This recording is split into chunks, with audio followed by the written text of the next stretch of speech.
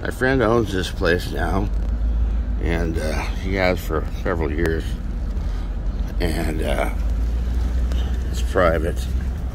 These buildings across the way there, those are also part of the Air Force Base. All these buildings you see, we're part of the Air Force Base. All those buildings over there are part of the Air Force Base also. There's a generator, the powerhouse they call it. Now there was a contractor, he had a guy doing some kind of appliance work or something. That's rents out of space there inside the building. But you can get a good idea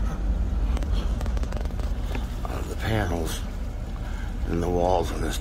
This is called the Direction Center for the Sage system here. That would not normally be here, that little shed, of course. There's the guardhouse right here from the early days. As you can see that. Nobody's working here now, of course.